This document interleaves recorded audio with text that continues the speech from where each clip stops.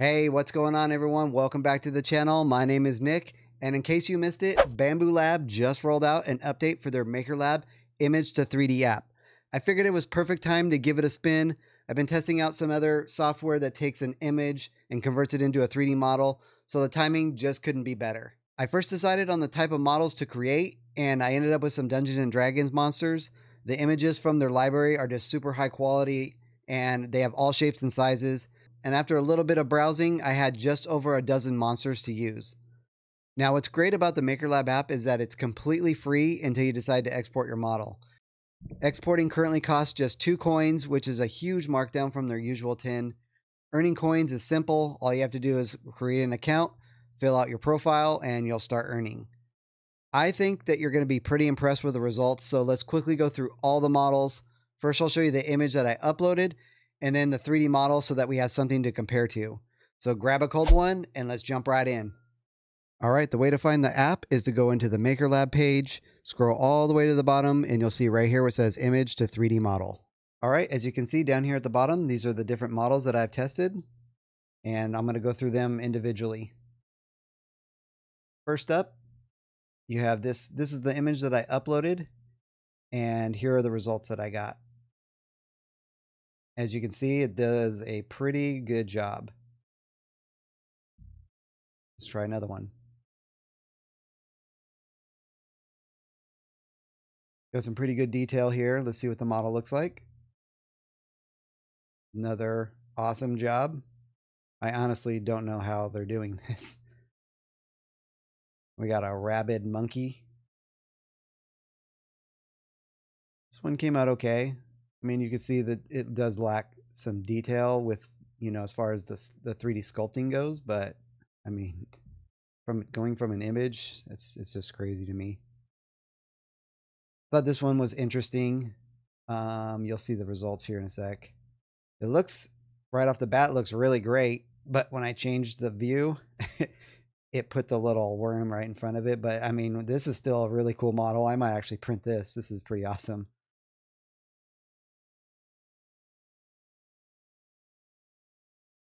I thought this was one of my favorites right here. I like this guy. Results pretty good. The finger's a little funky right there, but I mean, I could fix that in Bambu Studio. Just cut it off. The hand's a little funky. AI has some problems with the hands though. This little detailed deer right here didn't come out very well, but that can always be removed too. Next up, looks like another kind of beholder style monster. Came out pretty good. Missing some detail in the eye and stuff, but I mean, can't get a whole lot better, I guess. This one was my daughter's favorite, of course. Showed her this picture and she was like, "Yeah, I want that." I mean, obviously in Photoshop, you just go in there, remove this part of the image. I don't know why it decided to curl that over, but yeah, that's what it did. I wonder what the result would be if I Photoshop that out from the image. Wanted to make sure I gave it a lot of complex stuff like these little squid legs right here, just to see how well. I mean, yeah, this one's not attached, but that's fine. You can just remove it in Bambu Studio, but this is pretty good. Next one up. This monster's pretty gross, but let's see what the results are. I mean, pretty good.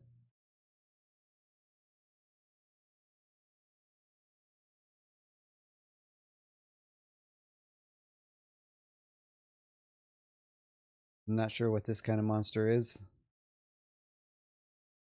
Again, another really great job.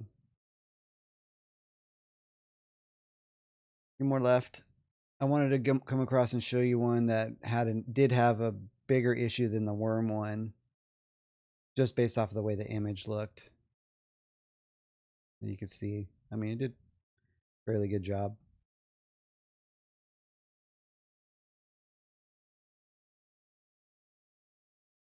I've tried this similar image on other third-party model creators. Oh, it's got a little missing thing right here. and it does a really bad job of this one. The dragon one, this is one where I had an issue. So I had an issue with, I believe this thing, it should have been attached to the neck. And, oh, maybe that's right. It's just not completely attached. It's going off of here, but that's a pretty good dragon model. It's just crazy to me. This one's pretty bad. I mean, I can see it's pretty grunged, but yeah, I don't think I would print this. The jaw's floating here. I mean, it is what it is. It's not entirely horrible though. Little Birdman. Really good job on that. And then obviously my favorite right here. I exported it, as you can see. This one is like, I mean, look at the detail of the teeth. Just the spikes. The tentacles. It's freaking awesome. So you can also change the mesh right here so you don't see the texture. Yep, so that's basically it. All right, let's go ahead and download a model so you can see how it works. It's actually pretty awesome. Once you agree to use the 2 coins to download it, it will export it as an object file. This is a 3D model, so you can just download it, then open it up in Bambu Studio. Okay, so the first thing I'm going to do is import the object file by clicking on this button right here. After that, you're prompted with a few different options. Basically what is happening here is not only the 3D model is being imported, but also the texture file. So if you have an AMS, you can print it in multicolor. This model has a ton of colors, but you can change the amount of colors down to only 4 if you want.